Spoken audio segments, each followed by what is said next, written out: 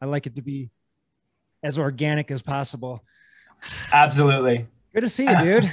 So good to see you too. It's been a while. It's been a A minute. little bit has happened. I know, dude. So listen, I interview all kinds of people on this show, and it's always people doing big things, right? Everything from people getting out on their first couple walks to people that are out crushing these big ultra marathons. But I have to say, I think that you had the biggest summer of anybody. I'll take that as a compliment coming from you. Oh, That's dude, awesome. I don't know how you could top it. So, um, Washington's 100 tallest peaks. It took you 50 days, 23 hours, and 43 minutes. You covered 869 miles with 411,000 vertical feet. Dude, Yeah. I'm guessing there's a couple stories in there somewhere. I had one person say to me, it's like, man, I come away from climbing one mountain with like stories to tell for years. Like, what is it like for you? I'm like, I'm still processing, you're trying to download a huge file and you just sit there and watch the bars spin on the screen. It's like, I'm still processing stuff where I'll like wake up and be like, oh, that happened. Yeah. Oh man, I almost forgot about that. Wow. But dude, yeah, I mean, the stats alone, like after I finished, because I intentionally didn't let myself look into like, oh, how many miles will I be covering or how much vert is it? Because I didn't want to know going in. Really? Right. I just wanted to be able to only think about each day's experience and each day's challenge and just live the life, Incredible. But like you zoom out and you think about it, it's like, that's a lot of miles and that's a lot of vert. And this isn't like on roads or on trails. This is, Washington is a temperate rainforest, right? Okay. It's like the only temperate rain. So it's like thick, nasty schwacking miles. Really? And boulder talus hopping and scree and fifth class climbing and glacier travel. And so it's not like, this 869 miles was just like, oh yeah, okay, it was a trail run. Right. Which makes it like all the more unreal to think about, like trying to convey that as a part of the story. Cause I mean, it was unreal. Like I knew I was going to be tested, and that's why I stepped into this challenge from the beginning. Like I wanted it to be, as the culminating project of this 100 FKTs project. Yeah. I wanted the 100 peaks to be truly epic. And it totally delivered. It was unreal the levels I went to pushing myself out there. Yes. Yes. Well, dude, I want to hear all about it. It sounds so fascinating and just like the craziest, coolest summer anybody could ever have. It's like going out and chasing waves all summer long. You're out chasing mountains. I love it, man. And congrats on everything that's coming along. It sounds like you got a film coming out. Tell me about that and tell me about the film crew and the whole process. Absolutely. So Athletic Brewing was the backing. They got really stoked on this 100 FKTs nice. project. I've got one right here, brother. Athletic Brewing right there. Awesome. Yes, I probably would be drinking one, but I already drank the one I brought to work today.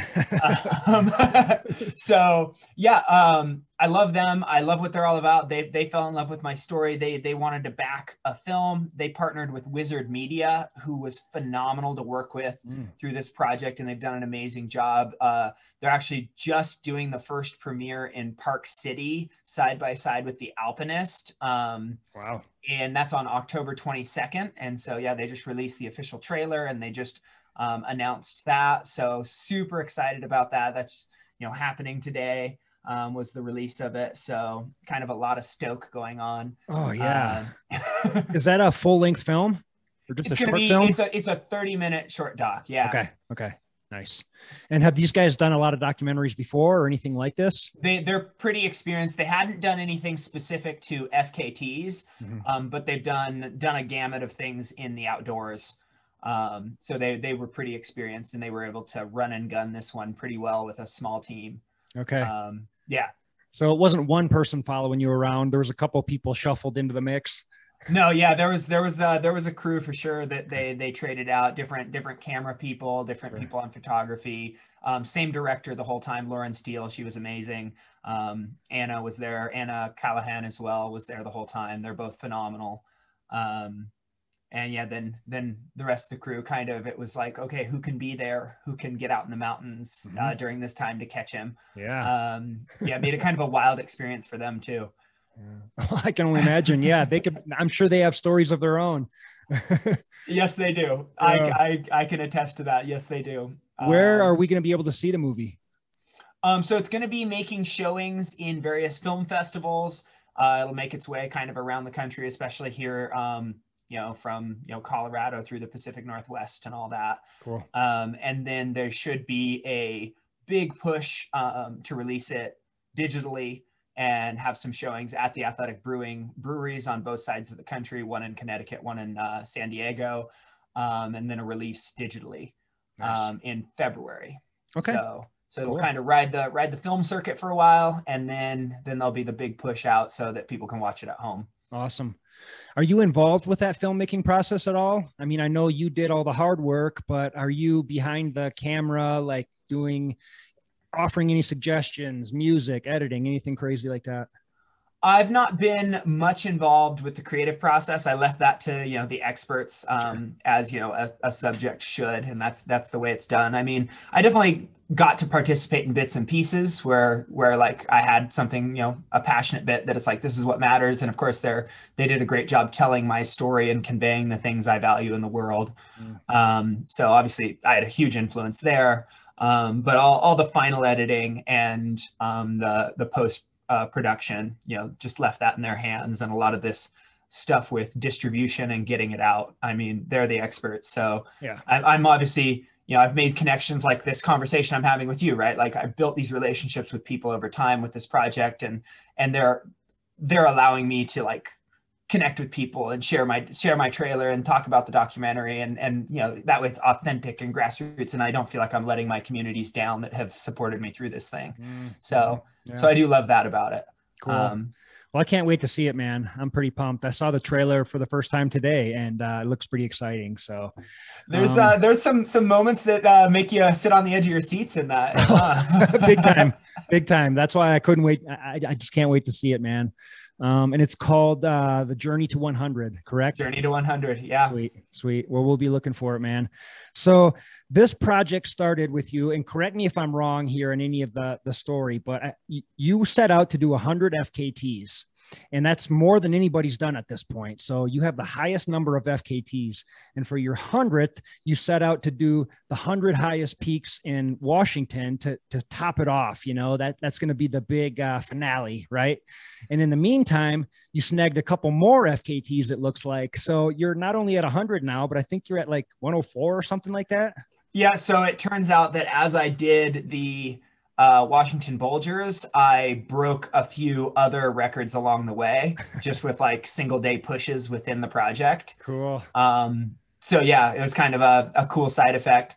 Doesn't make it messes my list up. So now the Washington Bulgers doesn't sit as number 100, since those other ones kind of bumped it up to like 104 or 103 or whatever. But whatever, it was the symbolic 100th, and the fact that I set a few others during the project is just kind of like, oh, that's cool. Yeah. So you said this really delivered. I want to hear about it, but when you're like in retrospect now, looking back at the 100 FKTs you set before this, and then this big project, like, what are the big standout moments? Is it this last 100 peaks that you put together in 50 days? Is that like the literal grand finale and the best moments? Or like, how do you look at this whole project? It's just huge. Oh man, there's so many bits of gold all along the way, right? Because a lot of the projects I did along the way were of various sizes. Some quite enormous, like the Rainier Infinity Loop. Others, really small, like the epic Blarney Loop. It's a slot canyon loop that's only 2 miles long, but just like a full-on sprint obstacle course race to like make these technical moves through these technical canyons. And so I had this huge variety, and some of them were very appealing to different crowds, different groups. Obviously like an obstacle course racer is going to love like those canyon loops. Sure. I think actually Max King came out and snagged one, the legend Max King. Yeah, totally. He came and snagged one of those technical canyon loops from me, one of the Ding and Dang canyons. Okay. So like all these little different sub stories got to be a part of this overall project, where I got to be connected with different people, whether they're young and upcoming athletes or athletes who are well established that are like, oh, that's just really cool, and I'm in the area because of whatever race or camp that I'm doing, and I'm going to go out and tag one of these. So there was like these sub stories that were a part of the whole story arc that I got to be a part of, and I got to build these relationships that I never would have had. And so it's like all those little things were also test pieces to build skill sets, to build problem solving, to build logistical skill, to test myself. And so, yeah, this final 100 peaks really was, I mean, probably in and of itself as enormous as all 99 other FKTs along the way, right? It's like this massive project, fatigue, nutrition, like all of it, all woven into this package where, okay, you're, 21 days deep, you're fatigued, you're at your fighting weight down to, 5% body fat or less. You're running haggard, and you're going to go out and spend 6 hours on 5th class terrain, or you're going to spend, 4 hours traversing a technical glacier. Yeah, it was everything I wanted the project to be and more. And so it looms large in my mind. And I don't think it looms large just because it's the most recent. I mean, it genuinely is enormous. Yeah. Yeah. So, I mean, I'm guessing that you couldn't have really done this 100-mile or this 100 peak adventure as fast as you did without the previous 99 as sort of a practice, right? Oh, absolutely not. I would absolutely not recommend this route, this list of 100 peaks, to anyone without a deep well of experience in bushwhacking, in route finding, orienteering, in glacier travel, all of it. Because there's a lot of places you can get yourself killed. Like it's not casual. It's not driving to a trailhead and walking up a trail to the summit with a few 3rd-class moves along the way. It's like there's a few of the peaks that are like that for sure. 4 of the peaks have trails to the top. Okay. But there's a lot that you're very deep backcountry, and if you mess up a decision, help's not going to get to you real fast. For sure. Yeah. No, it makes sense, man. So how did this start? The last time I talked to you, this was just kind of an idea, and it was kind of brewing in your head, and you're like, yeah, I think I'm gonna go out and do the highest 100, the Bulgers, the Bulgers list. And I'm like, no kidding, as your final 100, but it was just an idea at the time. And, I don't think you or I, neither one of us knew if it was really going to come into fruition. We both hoped it would, but, yeah. How did this all start? I mean, so it first came across my radar, and I think I said this to you the last time we were talking, when I saw a thread in a discussion forum chatting about, well, what is the iconic Washington route? Colorado has its Nolan's 14, but what is Washington's iconic route? And, I was listening to, reading different people tossing these ideas around, reading their opinions and thoughts, and, this or that, and, oh, this doesn't quite capture this part of Washington and such and such. And someone threw the Bulgers list in there. And, the author of the original post was like, well, that's big, but it's not I'm looking for like a, 2-day or 3-day package deal that portrays Washington, kind of like, Nolan's. Yeah. And anyways, there was some discussion that happened in the sub thread related to the Bulgers, and someone dropped the line, oh yeah, that the record right now is 410 days and it's going to stand for a long time. And I just, like, as a mountain athlete, looked at that, and I was just, not to be rude or anything, but it was like, in my head was like, yeah, no, that's going to get beat by somebody. Like I know what's possible. Like, I've seen what other athletes do, and someone's going to bust it. And that was all the more thought I had about it. Anyways, fast forward like a year and a half from there, and suddenly I'm knocking at the door of 100 FKTs, and people start asking the question, well, what are you going to do for 100? And I'm like, well, I hadn't thought about it. I just kind of go out and do whatever the weather is good for, that I'm passionate about, that I've had, done the planning on, and I'll just pull the trigger. Like, it doesn't matter the order to me. Just go do what you can, go live the life you can in the time you've got it. Yeah. And so I was like, well, maybe I should put a little thought into this 100th and make it a little bit of a celebration, like something big. And then I forget exactly how, but the Bulgers came back across my radar, and I started looking into it. It's like, man, there's like 5th class terrain, and there's route finding, and there's bushwhacking, and there's logistics, and there's all these different components that have been a part. And, being a teacher, it's like, I think a lot about, like, what is a quality cumulative examination? How do you create an exam that, tests all of the content covered in a course? And it was like, this is it. Like, there's nothing out there that's going to test what I've done in the Pacific Northwest and other places like this list. And it became bigger in a sense, right? Because it wasn't anymore just about me. It was also about this historic Bulgers list and sort of showing the community that's built up around it, the Pacific Northwest mountaineering community, kind of demonstrating a new style, really what's possible on these peaks, right? Because the perception was like 410 days is going to be an impossible time to beat because these peaks are so remote and so difficult and so challenging and technical. And so it like became this sort of larger than myself project, that it was really cool and I mean, I guess you asked as well, to answer your question better before I move on, you asked, how did it move from just being an idea to being something I knew I wanted to do? And I think anytime we have a big idea that scares us, and it's floating in the back of your head as like, oh, maybe, you have to move that thing. You have to move it from just being a consideration into the planning stages. Like you have to like push that stuff from the back into the front, and you've got to like put pen to paper. You got to look at some maps. You got to start mapping things. And what it's going to reveal to you on like a gut level is like when you start putting the pen to the paper and you start mapping stuff, either you're going to notice your motivation go up sharply, where your gut instinct, your understanding of yourself and all of the world as you've seen it goes, yeah, this can actually go.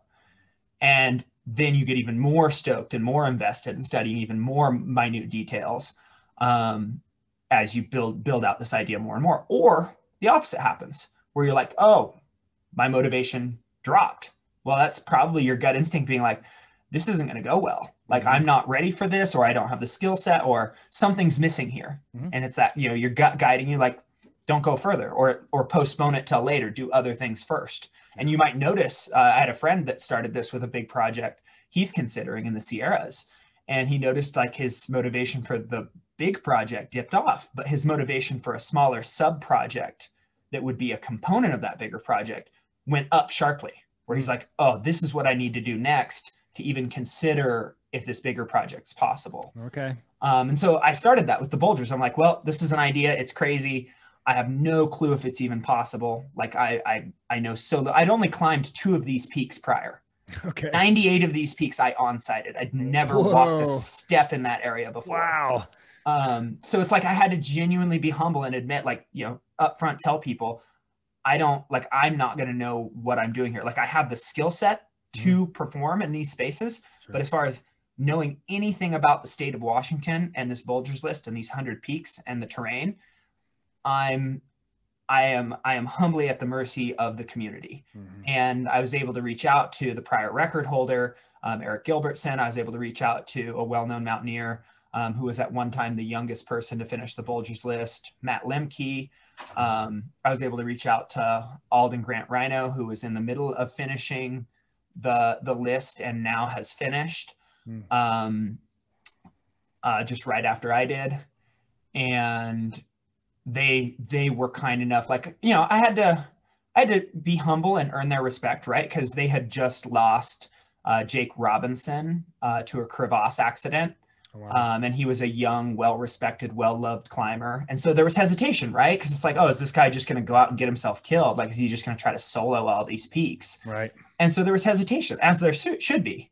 I would be hesitant if someone comes to me like, oh, hey, I want to try to repeat what you did and shave a day off. Right. I would be like, okay, I'll give you some initial stuff, but it's like, until the person shows me that they've done the depth of research and they've like built the skill set to actually, that they should be doing something like this, and that they're invested enough to pay attention to enough details to not hurt themselves or someone else, like, I'm going to be a little hesitant, because it's not a walk in the park. Right. So, and, that's no disrespect toward them. It's just, it's kind of the right thing to do, since this is, I would have to feel terrible for the rest of my life if I'm like, oh yeah, just go out and do it. And then, get to read in the paper or in the, Alpine Journal, like, oh, accident happens. Yeah. Yeah. And it happens all the time. Yeah, absolutely. All the time.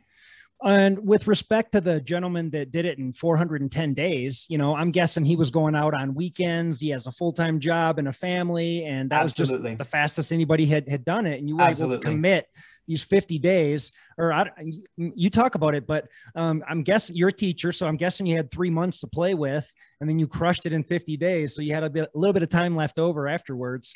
Yep. But I had about an 80-day window.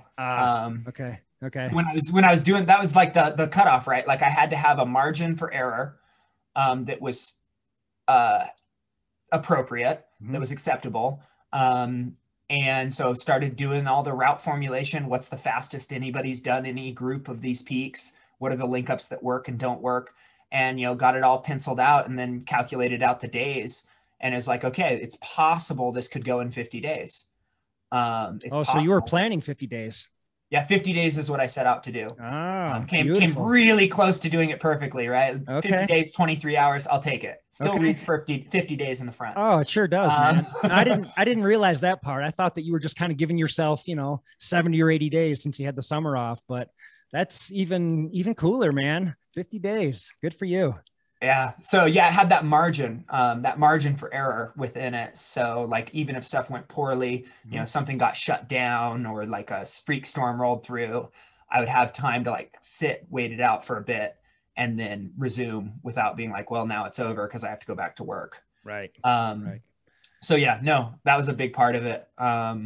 In the planning stages. Yeah. And I would have to guess the planning stages were just a huge portion of this whole endeavor. 6 months. 6 months of planning and logistics. Yep. Doing, you know, making maps, pulling routes, pulling GPX files, reading route descriptions, getting on calls with these guys that I mentioned.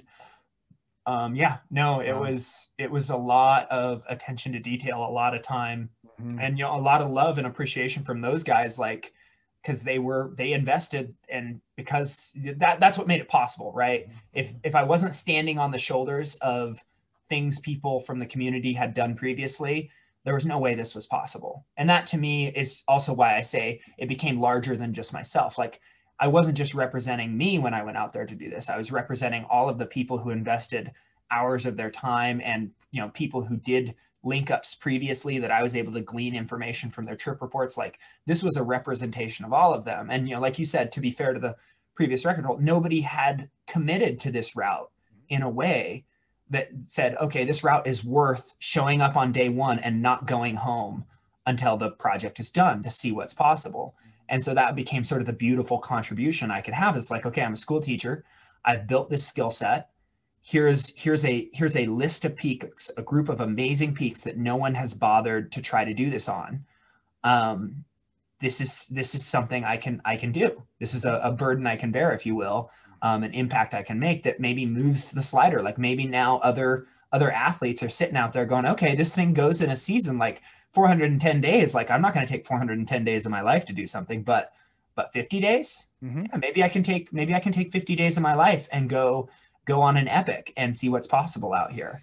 And actually, one of the beautiful side outcomes of this project was this kid joined me on day one, Nathan Longhurst. And I mean, he's 21, like not a kid, but, you know, a young fella. And so he comes in, and like, we'd only chatted on Instagram prior to the day one of my Bulgers effort. And he was actually wanting to attempt the Rainier Infinity Loop. So he was like running some of his logistics past me, and, you know, he was like showing he was competent, like, you know, this huge background in skiing, this huge background in rock climbing. The kid climbs 513s, for heaven's sakes. Like, he's a crusher. So I'm like, okay, like, clearly you should be trying an adventure like this. And so, like, helped him with some logistics, and he ran his stuff past me. I'm like, yeah, man, you should try to break the 48-hour mark, because nobody has. But then he's like, well, what are you doing? I'm like, well, I got this big project, blah, blah, blah. He's like, can I join you on day one? That sounds like a perfect training run, because it's going to be this big 47-mile push with 4 peaks. And I'm like, yeah, no, none of the peaks are super technical. Like, if we don't get along, or like, if one, you know, if he's not able to hang, like, he can just go back to his car and everything's fine. Sure.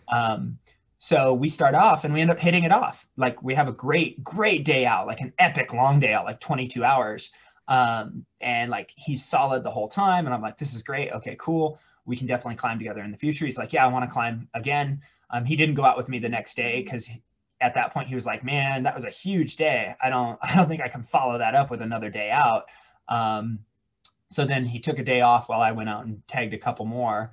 And then on the third day, he jumped back in with me. And we ended up climbing 65 of the peaks together during my project. Wow. And he went out and reclimbed some peaks so that he could be the second person to finish the entire Bulgers list in a season.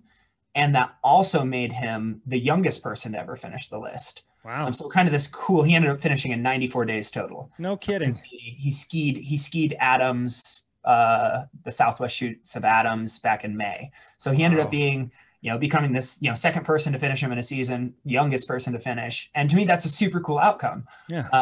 And then through the process, like he got to redefine his sense of what was possible for him. And he voiced that during the project, like, oh, I knew I could do big stuff. And he'd set some other FKTs before, but I'd never thought I could just go day after day after day like this. And it's like, it's a cool thing to learn about yourself when you're only 21. So I'm stoked to see what he goes on to do. What's his name?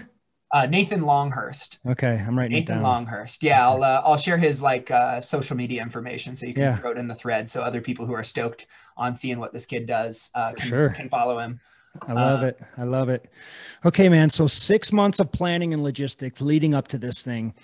So the night before, like, walk me through what's going through your head. Like, I'm a big fan of the Rocky movies because they're cheesy and they get me pumped up. But in Rocky 1, Rocky goes and he looks at the stadium and he kind of feels the vibe in there. And then he goes back and crawls into bed with Adrian and he says, baby, I can't do it. I can't beat him.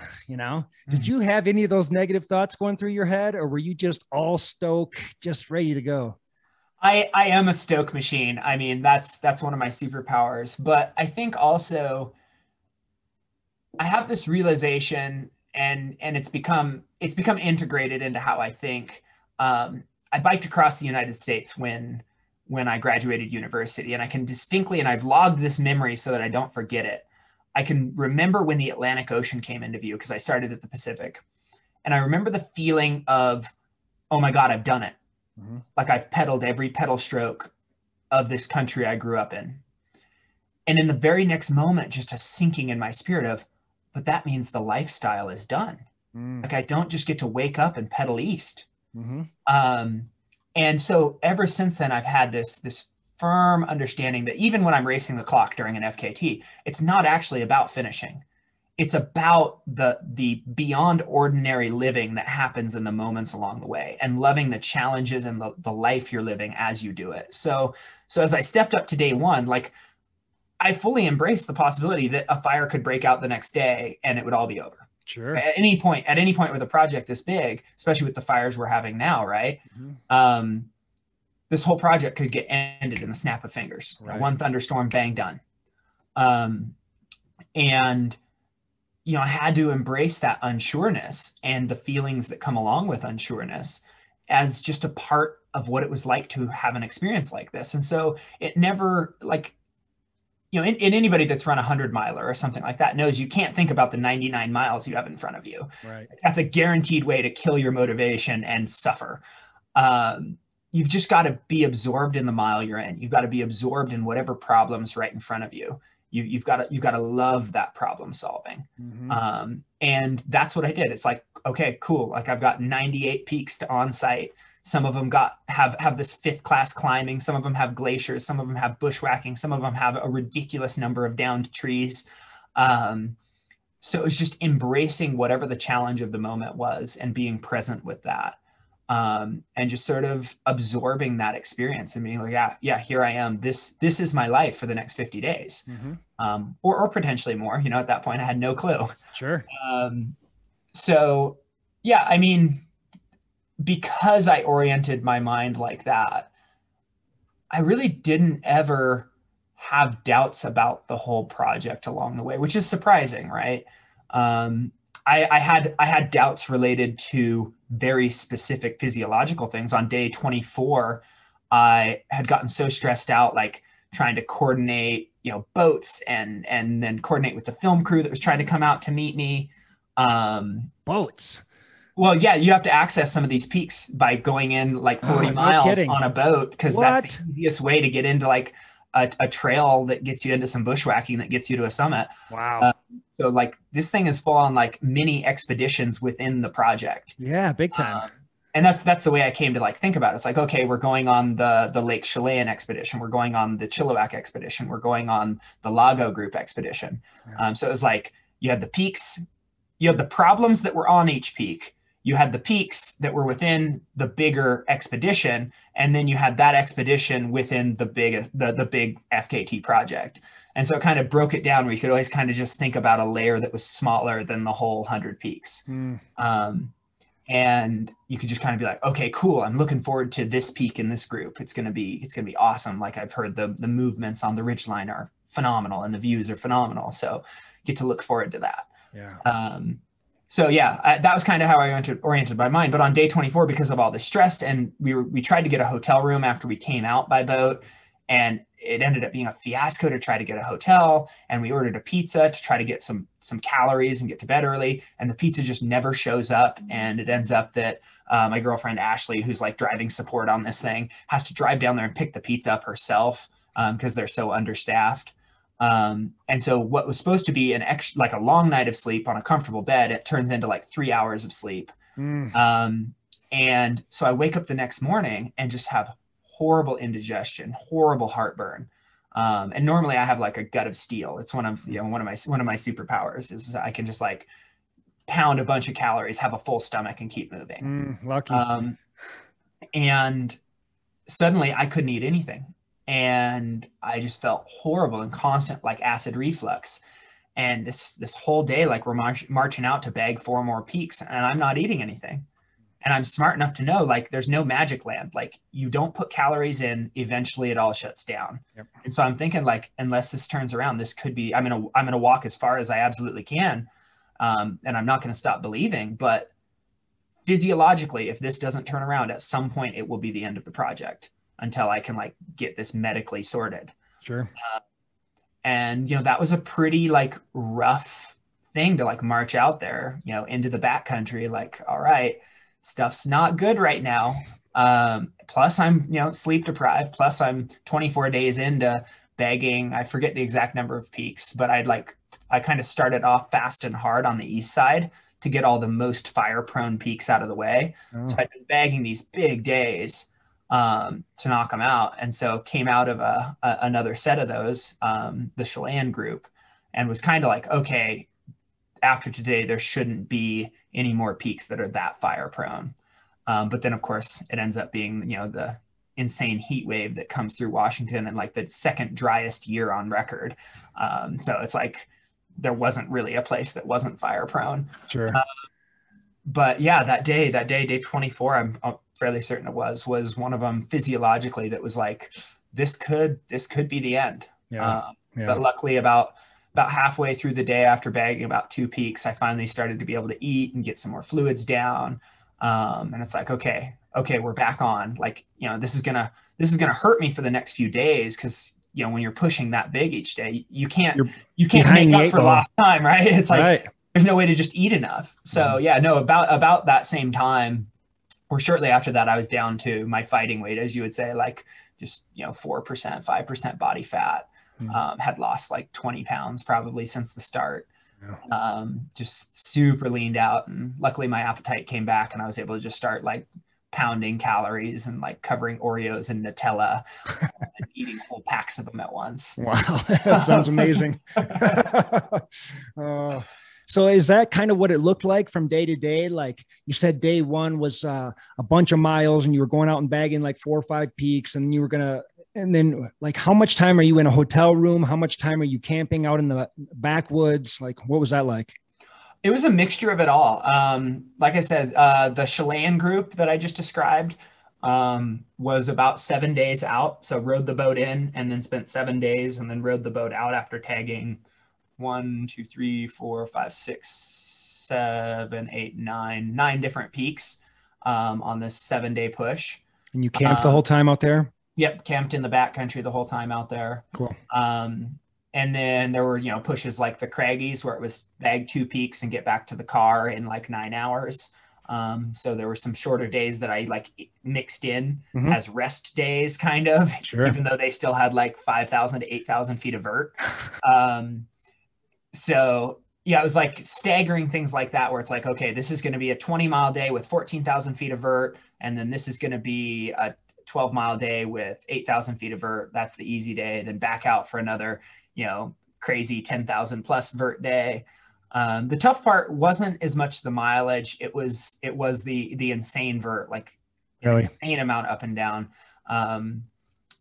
In fact, one of the things that happened early on in the trip by like day 5 was that because of the steep angles I was constantly climbing directly up and down, the solid heel cup of my shoe, when you're dorsiflexed so far walking up steep hills, because you're trying to not push off your toe every time to like not wear your calves out, so you're kind of like leaving your heel on the ground as you climb these peaks.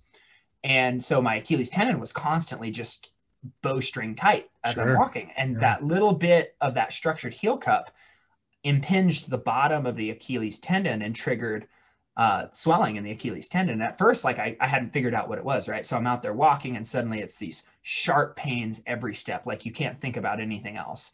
And I'm like, oh shoot, am I tearing my Achilles tendon from my heel bone right now? Am I like micro tearing it away? And it's like, that could be catastrophic. Like that might be game over. So I start like, my brain's like problem solving, right? In between like wincing from pain.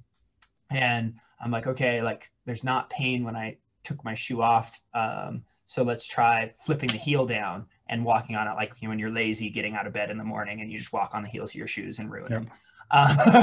And so flipped one down on that side, and sure enough, no pain. So I'm like, okay, can't be that I'm tearing the heel bone away or the Achilles tendon from the heel bone. It's got to be that this pressure is triggering this problem. But I could see that my Achilles tendon was visibly swollen. So it's like, okay, I'm going to have to baby this. I have no clue how long. So like I finished the rest of that backcountry push, like constantly flipping the bottom of my shoe down and still like climbing 4th class with basically a slipper on one foot. Yeah, Crocs. And then as soon as I'm out, I'm like, all right, cutting giant V's in the back of all my shoes. It was just like the obvious, like, no, don't quit. Don't go to a hospital. Like cut giant V's into them. And I can send you a photo of what I did to all my shoes. That's smart. And kept marching, because like as soon as that pressure was gone, and I mean, after it got triggered, I couldn't have any pressure. Like even a different shoe that didn't have a heel cup, if it touched the back of my foot where my Achilles tendon was, excruciating pain. So like I had to cut everything open in the back. And it stayed that way for almost the rest of the project. I can remember I was bushwhacking downhill, and I'd gotten used to it just being excruciating when like a tree branch would whip around because my other foot kicked it and hit me in the back of the other Achilles tendon, which happens a lot when you're bushwhacking. It would just be excruciating, like an abnormal amount of pain. And I can remember deep into the project, day 40 or something, I stepped on a stick and it spun around and hit me in my Achilles tendon. And I'm like, hey, that hurt the normal amount. Like that actually has gotten better. And I remember it being like this moment of elation, like out there, like, hey, one thing hurts less. You got to celebrate the little things. Got to celebrate the little things. That's the secret. That really is the secret. Hopeless positivity. Well, it sounds like you've got a lot of that. So, dude, you're the right man for this project. And this is an elementary question, but I don't know if you're sponsored or anything. What kind of shoes do you wear? I was wearing the Dynafit Ultra 100s and the Dynafit Alpines for a lot of this. I did rotate in La Sportiva Blizzard when I was on the volcanoes, like the really glaciated peaks, because they have the built-in micro spikes. But yeah, I'd really liked the Dynafit had sent me a couple of pairs to try out of the Ultra 100s, and I liked them because they had a good rubber for like 5th class soloing. That's why I was wondering. Also a comfortable cushy enough ride to do, big mileage in. I took a pair out of the box and did 50 plus miles in them, and was like, no pain, no blisters, perfect. Nice. So rocked those for a lot of the days, and they're the ones I chopped up all sorts of ways. Like, thanks for the shoes. Hope you're not mad. Yeah, right. I've cut them all to pieces. No disrespect, but they work better for me this way. So yeah. Yeah, those were the shoes. And then I think I rotated in a couple other just old pairs of shoes I had because I was starting to like wear through stuff super quick with this brutal terrain. Yeah. I think I destroyed a total of 7 different pairs of shoes and like 12, 10 or 12 pairs of trekking poles throughout this project. Wow. And 5 different pairs of shorts. Yeah, 5 different pairs of shorts, just ripped them up from glissading or catching on rocks or while bushwhacking. Always the butt that rips out. Yep. And I glissaded everything, right? Because I was like, okay, even if it's 10 feet of glissading, if I choose to glissade every time I have a chance, it could add up to miles, tens of thousands of feet, miles of glissading. Yeah, I mean, when you think about what 411,000 feet is like, what, 78 miles or something? That my math could be off there. Someone will listen to this and double check me, but that's a lot of vertical feet. That's a lot of vert. So choosing anytime I could to sit down and take a little pressure off my knees, take a little pressure off my joints and my muscles. Like I consciously, I called it an experiment in learning to move like an old man. Cause it was like, I was thinking through like, which foot am I stepping off of trees that I'm going off of with? And how much impact force is there? And like, how am I stepping from boulder to boulder? And like, how loudly are my feet hitting the rock? You know, like I'm thinking about the stuff, like what's going to cause a stress fracture 3 weeks from now? And how can I get ahead of it now? Cause like normally you do these shorter FKTs and you can just yard sail, right? You can just pound your body and go, oh, I'll recover for 3 weeks.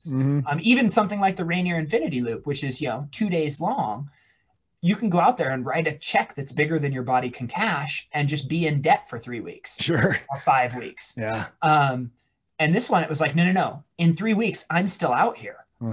I can't write any checks that my body can't fully cash that day. Yeah. And so being very aware of how I'm moving over obstacles and moving inside the terrain was a really weird experience. And it's been kind of tough to overcome since, to be like, no, body, it's okay to run fast again. Because that stuff got ingrained. Yeah, for sure. That's an interesting piece that you've got to manage. Did you find yourself getting fitter as you went along? Like when you got to the end of this thing at 50 days, were you just completely exhausted, or do you feel like you gained a lot of fitness out there?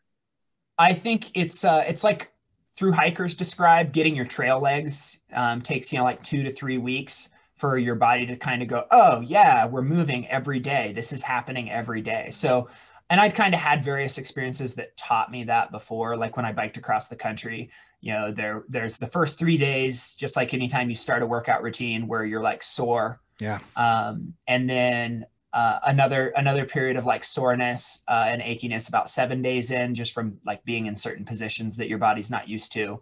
And then about 3 weeks in, you face the beginnings of the overtraining syndrome, where it's like, okay, mood is going to get weird. Appetite's going to be weird. You're going to have to like stay on top of sleep because you might not feel sleepy. And so you have to like kind of force those things to stay in line while you like wade through that. And you have to like be extra cautious not to overdo it or pull a muscle by doing anything too dynamic because everything's fatigued. And then if you weather that whole process without messing anything up, then you start to like come out the other side and be like, today actually felt better than yesterday. Like I feel more rested than I did before. I'm falling asleep easier, or it's easier to eat again.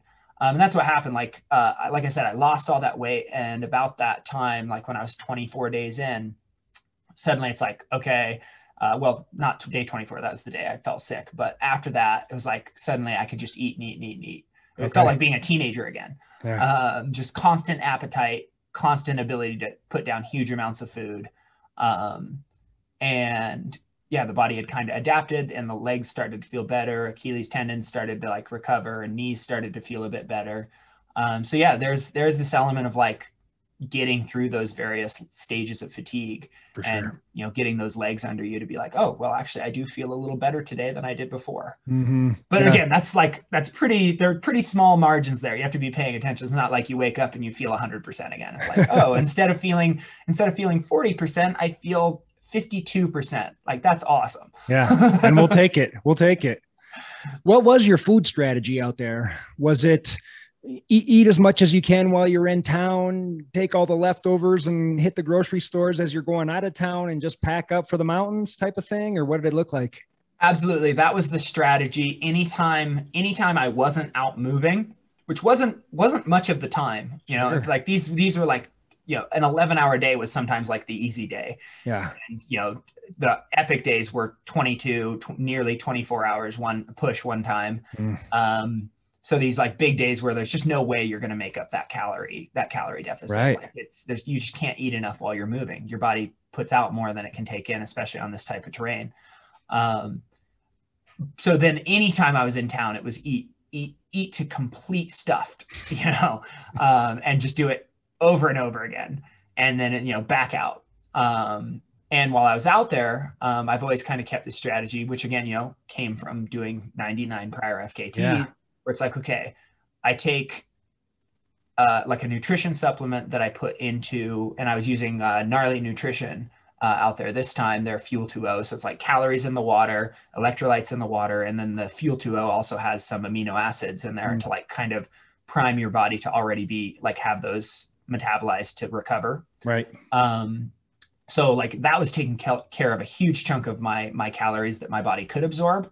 But then I always bring foods for psychological benefit, right? So like that mental boost. So what am I going to look forward to eating while I'm out there? And sometimes that was salami. I have a sweet tooth, so it was constantly various sweet stuff. I should have been sponsored by Snickers almond. I ate so many Snickers almonds bars. It was ridiculous. I'm still picking those wrappers out of various places that I stuffed them. I'm like, why did I stick a wrapper here? What the heck? So yeah, a bunch of that stuff. And then I would always bring out something that was crunchy, because occasionally I specifically crave something crunchy. So like Fritos chips, or sometimes I would get two birds with one stone and do like those Muddy Buddies checks that are, you know, covered in the peanut butter and the powdered sugar. You know, something like that that's crunchy. And then I would do something savory. Maybe it was salami, maybe it was jerky. Something of that nature. So that's, I got the sweet if I'm craving sweet, got the crunchy if I'm craving crunchy, and I've got the savory if that's what my body wants. Yeah. And just kind of always having some kind of a selection with those three things. So whenever I sat down or whenever I had a moment, it's like, oh, like I need to eat something salty. Sounds good. Let's do that. Yeah. So that was kind of the strategy while out moving. Yeah. Yeah. Makes sense. Gosh, man, what a huge, it's hard to even wrap your head around. And I know how it is when you're looking at all these different peaks. Like when I first came out to Colorado, my goal was to hike all the 14ers. And when you're doing the research, you don't have a relationship with the peaks. It's like, okay, this peak's called Uncompahgre. That really means nothing to me. I don't know what it looks. Okay, there's a picture. I still don't have any idea. And then when you get out there, you really form this relationship with it because you're out there, you're in it. You might be in it in a storm. And then you have these memories. They're just planted forever. Do you remember all 100 peaks, or were some of them sort of blurry in there? I mean, some of them are much more easy to immediately recall, right? And others, it requires a story or a specific question to like trigger memories of them. Okay. You know, I obviously can remember worst peaks. I can remember best peaks. I can remember cool link ups and ridge traverses. I can remember almost all of the 5th class climbing because I love being on 5th class terrain. I can remember a lot of the glacier travel.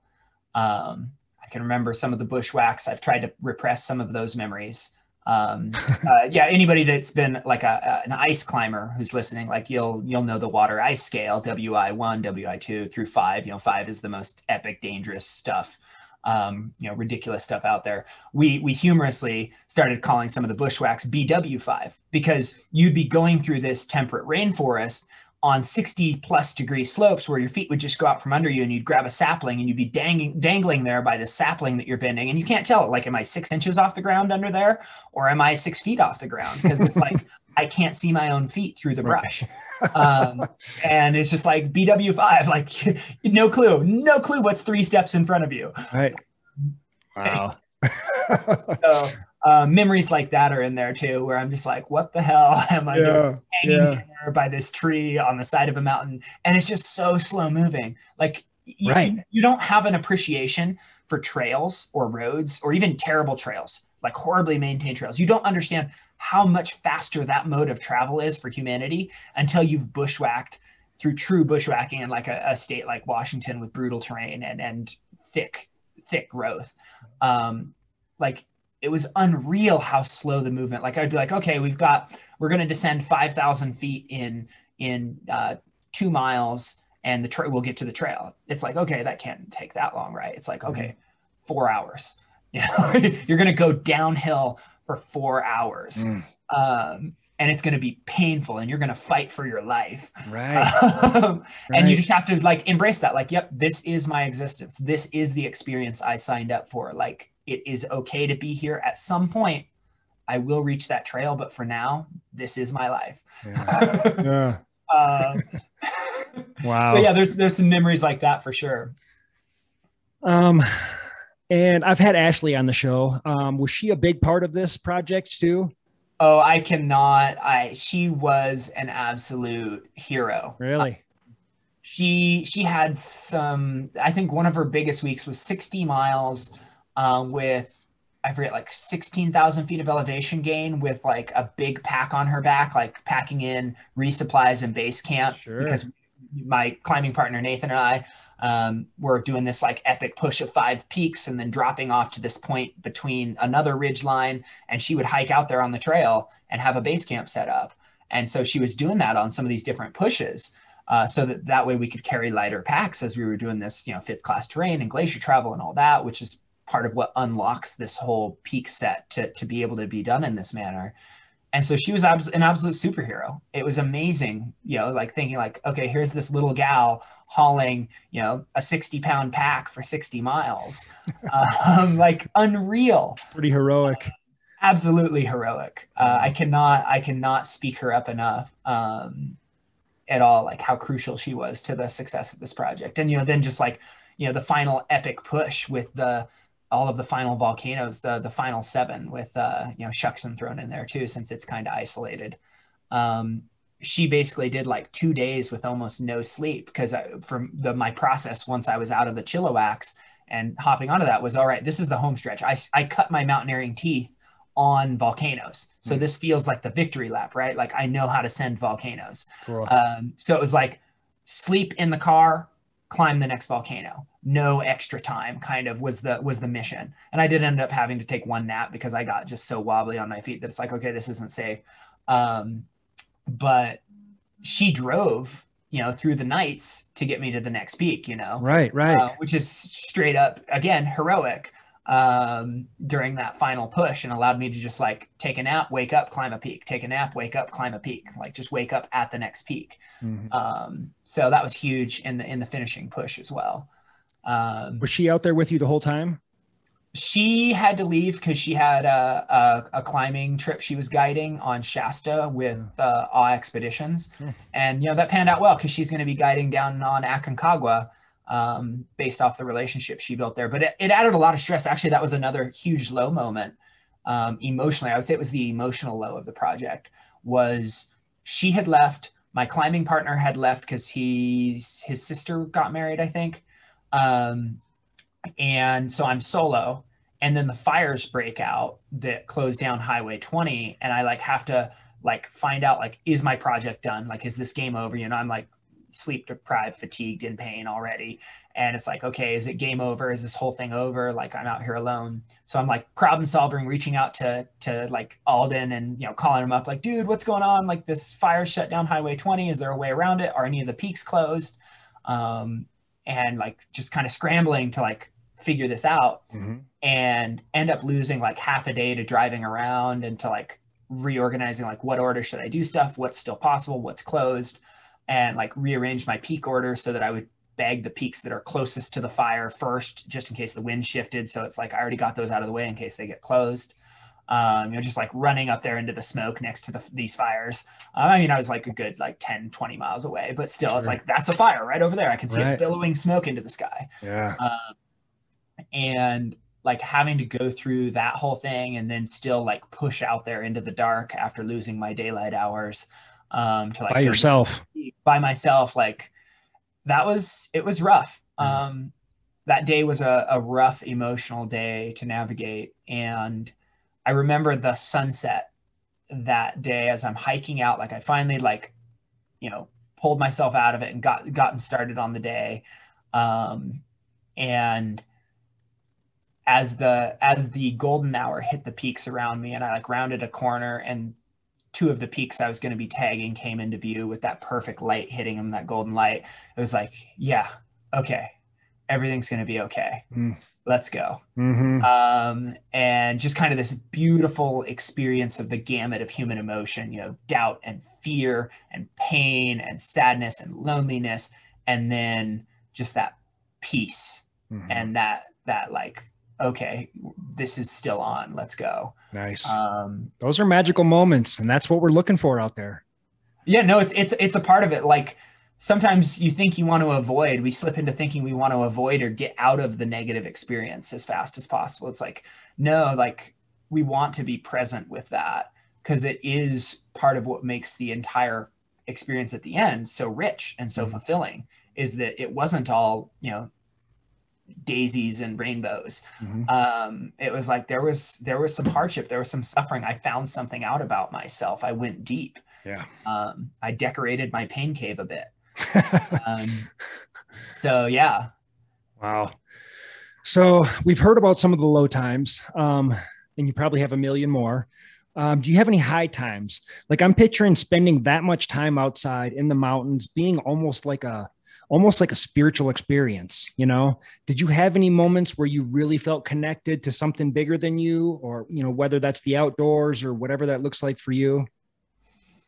Absolutely. I mean, immediately what comes to mind is I've already mentioned, I love fifth class terrain. We had this day where we were doing the Martin Bonanza Dark link up, and we were going to do the Bonanza Dark Traverse, kind of this famed like Razor Ridge, somewhat chossy rock, fifth class movement. Some people are like, oh, it's 5.8. Some people are like, it's 5.6. There's mixed information. Everybody talked about it taking at least 6 hours. And we get out there and, you know, look at our watches. It's like, we don't have 6 hours of daylight left. And we don't want to be on a Razor Ridge in the dark. Right. With chossy rock. So we just like get jamming, like we didn't even pull the rope, never pull the rope out on fifth class terrain the entire time. Like all of it we managed. And, you know, that was the benefit of having a partner with a high risk tolerance who also climbs like himself. He climbs I don't climb 513. I'm a mediocre rock climber. I'm like 510D at best. But still, no rope the entire time. That's pretty impressive. Yeah, we did not use a rope on any of the fifth class because it just stayed within what was reasonable and acceptable of style and risk that we were able to navigate. So we get into this, you know, just flow, like we're making these moves and jamming around, popping over the top of this Razor Ridge back and forth with, you know, 1,000 feet of air on either side. And just like jamming across this thing. And then you get off kind of the fifth class onto fourth class and third class terrain. And so you move faster. And then you get back into a few like fourth class, fifth class bits again. And we fly across this thing and just have this phenomenal like flow experience and tag the other summit in 3 hours and 15 minutes. So just, you know, kind of get this fun little like, celebration, you know, a little bit of stuff. Cause I enjoy doing stuff fast. That's why I do these FKTs. There's something I love about pushing my body hard and getting a big experience out of it. And so kind of getting out of their peak and being like, dude, we just did that in 3 hours. Didn't even look at our watches the whole time, just jammed. And, you know, just like finishing and be like, dude, we did that in 3 hours and 15 minutes. It might've been a little less than that, but just for the sake of argument, like 3 hours and 15 minutes, it's like, that's awesome. Yeah. And, you know, then being like, oh, wait, we still have a glacier to traverse and a massive bushwhack down to the PCT. So we better get moving again. Yeah. And ended up doing this heinous bushwhack down in the dark. It ended up being a 22-hour day. And just like got down to the PCT. And you know how like our brains can kind of like fight off a lot of stuff, be it hunger or sleepiness, if we have to be like 100% dialed.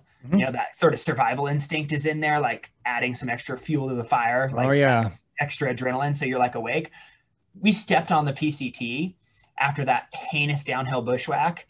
And it was just like, okay, lights out. Like we tried to walk and we were just like, you know, when you've been driving too long and your head, like you start to head jerk as you're driving, it was that, but on our own feet. And we like look at each other. It's like, there's no way we're making it to base camp. Like we're both falling asleep on our feet. And so we just, you know, nosedive and dirt nap right there on the PCT after this epic novel day. It just turns into this just huge push, dirt nap at the end with our gear splayed everywhere to pull out our you know, minimal bivy sacks. And the next morning, Ashley comes up to us. Oh, hey guys, you know, good morning. And she's like, you know, making us breakfast. Again, superhero, right? Superhero.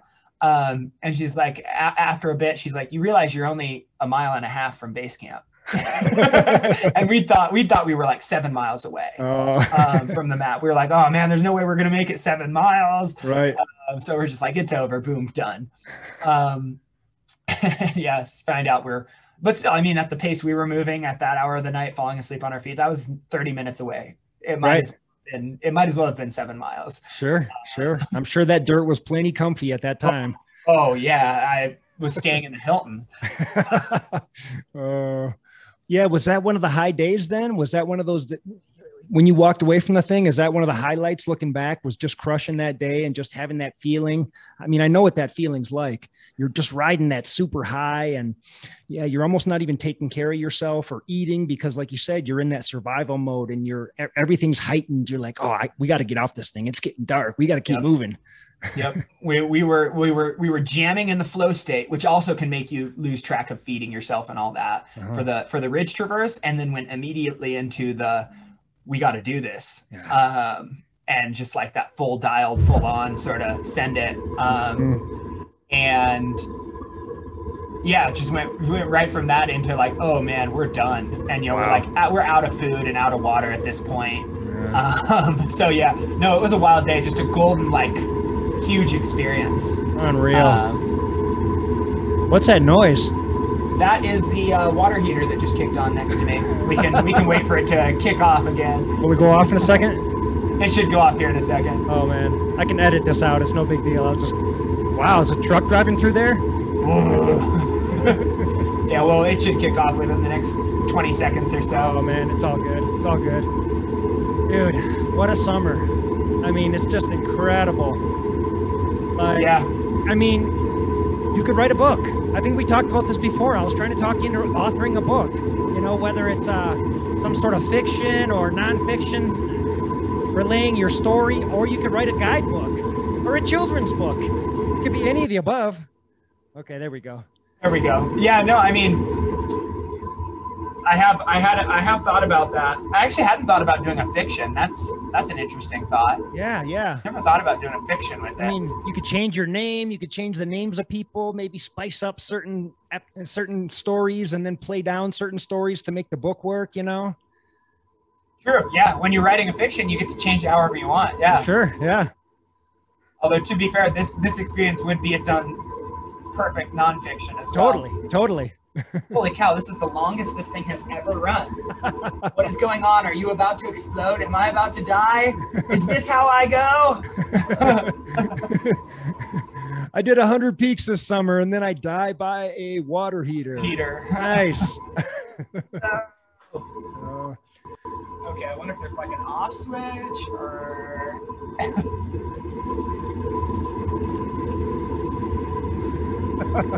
This is unbelievable. It's all good. It normally runs for like 20 seconds, 30 seconds. Oh, there we go. Yeah. To jump back into the story though, and I mean like Bonanza Peak of that whole group, the Martin Bonanza Dark Day, Bonanza by itself is a peak people bother to take that 40-mile boat ride just to go in and do Bonanza by itself. Oh, wow. It's like a beautiful 5th class, 4th class, you know, wonderful rock, just climbing to the summit and then coming back down. So like, you know, that's the cool thing about this project is like individual peaks within a day are like standalone objectives. They're that beautiful. Another day that I bothered to climb Goody Mountain, Mount Goody, yeah, something like that. Goody, I'll just keep it simple. By the Northeast Buttress, which is like considered a Washington easy, moderate alpine classic, right? Okay. Could have taken a goalie route on the other side up, and that's the way I went down to connect with Storm King, but chose to climb the Northeast Buttress because it's this classic. It's like nearly 2,000 feet of easy 5th class. You're just going. You're just like looking over your shoulder, climbing away from the earth. And you know, it's a peak you can't see the top of from any road in the state of Washington. You just can't see it. And so like the only way you get to experience it is being like way out there in the backcountry, on top of another peak or by climbing it. Yeah. and, you know, just got to have this super amazing experience. And I mean, I was fatigued that day, so there was suffering involved too. But just like climbing through, making these 5th class moves, just, you know, hours of just these excellent movements and being exposed and like soaking in the views. And then, yeah, like laying on that summit after that was just like, yeah, that's a good day. Yeah. A big day, but a good day. Just in that beautiful flow, everything's clicking, everything's going good. Yeah. Yeah. It's just an insane summer, man. Like coming out of this, sometimes after I run an ultra marathon, I'll run 100-miler, and it's, you know, there's the anticipation of it all building and building, and you run the thing, you come home and you get a little depressed for a couple of days. It's like, I'm home, I'm back to the grind. Did you feel any of that? You know, it's weird with this one. I mean, I don't usually feel that because I'm able to channel it into what I do for my students as a teacher. But I think I especially didn't feel it with this one because it doesn't quite feel over because of the whole like documentary thing that's been building and getting hashed out and all that. And that makes sense. It's like the story is still alive. Yeah. And there have been some low days. Like I've had some funky off days where I was just depressed. You know, like that's part of what you have to embrace as a part of the ride. You know, if you're going to have highs, you're also going to have lows. And you just got to embrace it and be like, it's going to be okay. I'm going to be low for a while. And I had some days that were like that. They oddly, this time they were kind of hit and miss. It wasn't like a consistent low. It was like fine, super low day, and then back to normal, and fine. And then again, boom, super low day. And just kind of being like, okay, that's fine. Stuff's all weird in my body right now. Yeah, right. You know, normally like you take like 3 to 5 weeks to recover from a 100-miler. I was like 8 weeks out from this one and my body was still toast. And I'm like, did I do my body in? Is this game over? Like starting to like, you know, question yourself in those ways. Yeah. But recently I've kind of gotten back into a rhythm with some basic training and started like doing some 1-mile time trials because a old college buddy's like, hey, I ran a 5:34, and every year we race each other to see who can run the fastest mile. We don't live anywhere near each other. He's up in Alaska, but we always send each other at some point during the year. One of us will send a time to the other and be like, who's going to win this year? Nice. So that kind of got me fired up again. Like, yeah, let's go out and run a fast mile. And so he ran a 5:35.1. And on my first test after the Bulgars, I was only able to run a 5:39.9. And I'm like, oh, dang it, this can't be the year he beats me. And so I did, just the other day, I did a wind-assisted downhill, mildly downhill mile. And I told him, it's like, that one doesn't count, but I ran a 5:37.1. So kind of got my confidence back up. Like, okay, the training's coming together. So I'm going to put this on the track here in a week or two, and I'm going to get you, man. Nice. So that's been kind of a fun way to like, you know, have that intermediate goal to chase, to get the rhythm going again and get the stoke built up and kind of be like, yeah, okay, my body still can do stuff. Yeah. Yeah. What is next? Do you know? I mean, I feel like that's a question I shouldn't really even be asking because you should just be soaking up this entire experience. How long ago did you finish this project? It would have been August 3rd at 6:04 a.m. Okay. So not a little to be too over a month. specific. Right. Okay. So that's 2 months ago. So you've had a little time to reflect, but are you thinking about the next thing? Are you still thinking about taking this FKT thing farther, or what's up? I don't think I'll ever stop being in love with FKT type things. I mean, I just love, like I said, I love all the component pieces so much that to have a reason to put them all together it would be almost silly not to do it. Yeah. So there's definitely some big and some small, simple FKTs that are still on my list of like, oh yeah, that needs to happen, or I need to create that route. You know, and that's kind of, it's like, you know, in a way it's almost like, well, to not put some of these things out there would be a disservice to, and I mean, someone else will think them up like eventually, but it's like, I've got them thought out right now. So I should probably do them. Yeah. And so, yeah, definitely that, but I also might start embracing some other stuff. Like, you know, I've been interested in maybe learning to paraglide.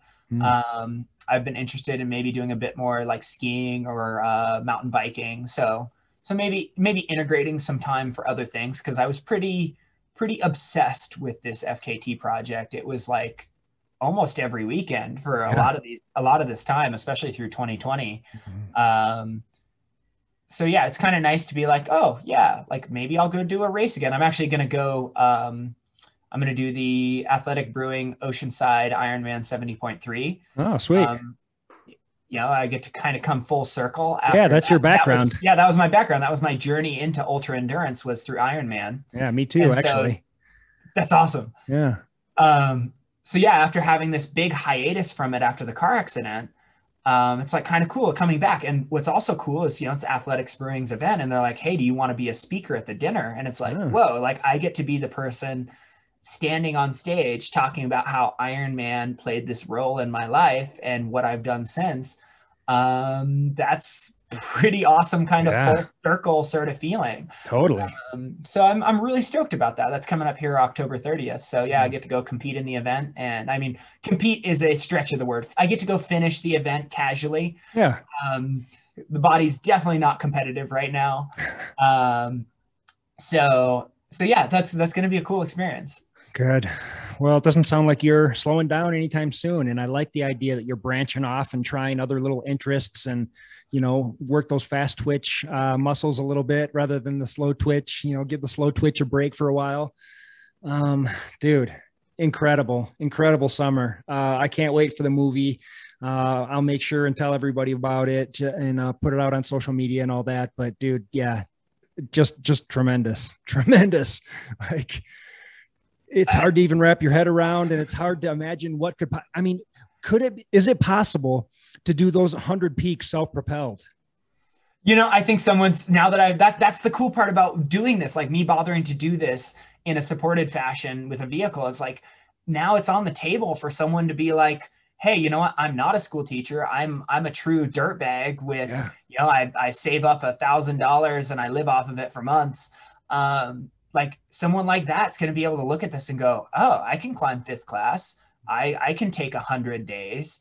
And we might get to see a human propelled. Like, I'd be stoked if anybody out there listening is interested in doing a self-propelled Washington Bulgers. I will be on your logistics team. Yes. I'd love to see it. I'd love to see it. That's what I'm about. I want to see the sport grow. I want to see people try new things and find their own mission that transforms them. Like, this has been huge for me to be a healthy, like, I don't know if I can say balanced person, but to find my niche in the world and to find a way that I can feel like my strength, or my weaknesses rather, become strengths. You know, I'm not a person that sits still well. I'm not a person that like does paperwork well, but I can go out there and move through my world. That's something I can do. Yeah. And so, yeah, I would love to see more people find a niche where they can add value by doing what they have a nature that allows them to do.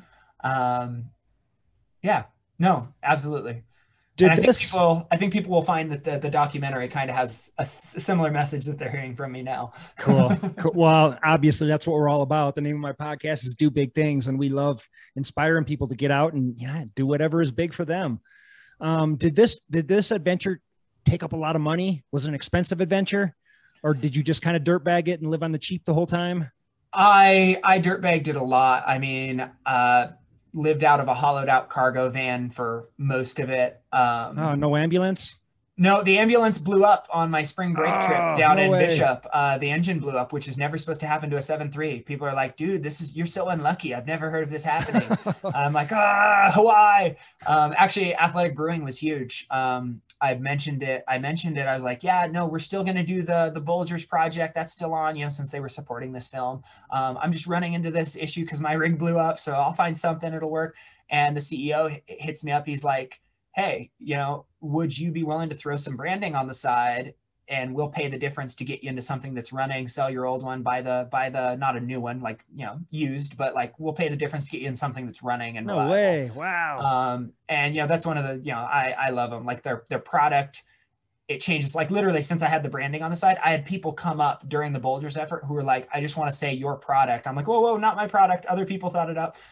But they would say like, your product changed my life. Like I was an alcoholic, and it's not hard to like believe in a product that can change people's lives. I mean, I'm a teacher, I'm a health and PE teacher. I talk about the risks of these things. And so to actually see that played out by something that I'm associated with is pretty cool. And then just that they would bother to care that my rig broke down when they're the fastest growing non-alcoholic beer on the market. Like that's really rad. That's huge. God bless them. So yeah, no, it was huge. So I didn't have time to build it out though, right? Because this, catastrophe happened and I had to find something that was running. And then by the time I got in it, it's like, there's no way we build this out in 3 weeks.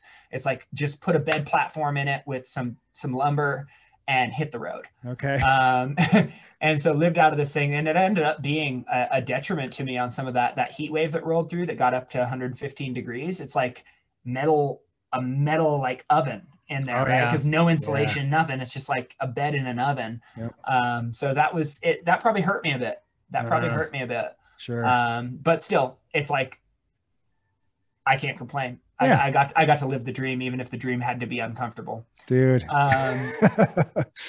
That's it, man. The uncomfortable things they usually end up being the best things. And the things you're scared of usually end up being the things that are really calling your name from a deeper place. And you did it, dude. You did it. Tremendous. Absolutely tremendous. Thanks for doing this, man. We can't wait till the movie's coming out. Any shout outs or anything you want to give people?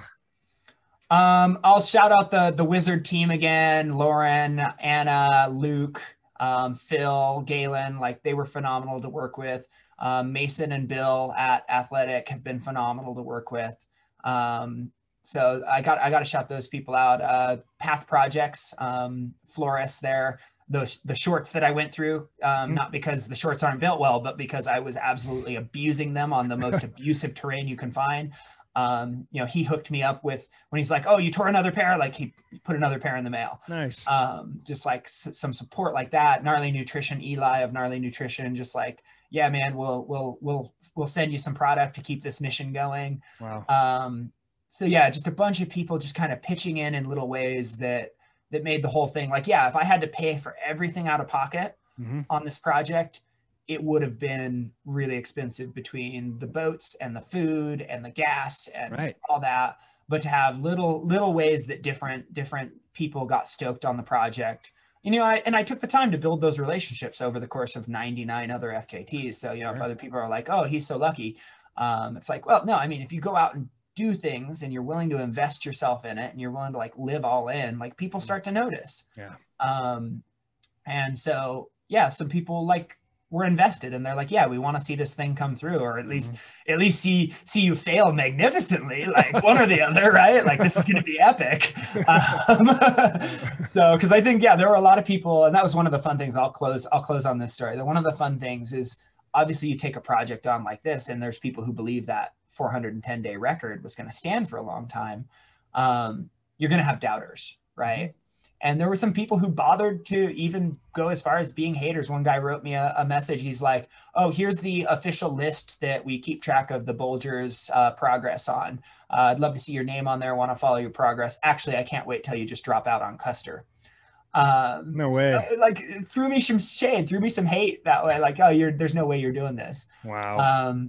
And getting to see him and a few others, like, their mindset and their voices slowly get shifted on social media. Another guy was like super critical because on one of my previous FKTs, I made a mistake. I'll own it. I didn't do my land research well enough and I crossed some closed land. And so I had to go in and have the FKT flagged on the Adams Infinity Loop. And I even paid a fine to it was on the Yakima reservation. I even like paid a fine to them because I'm like, "Hey, I crossed your land. Like, what can I do?"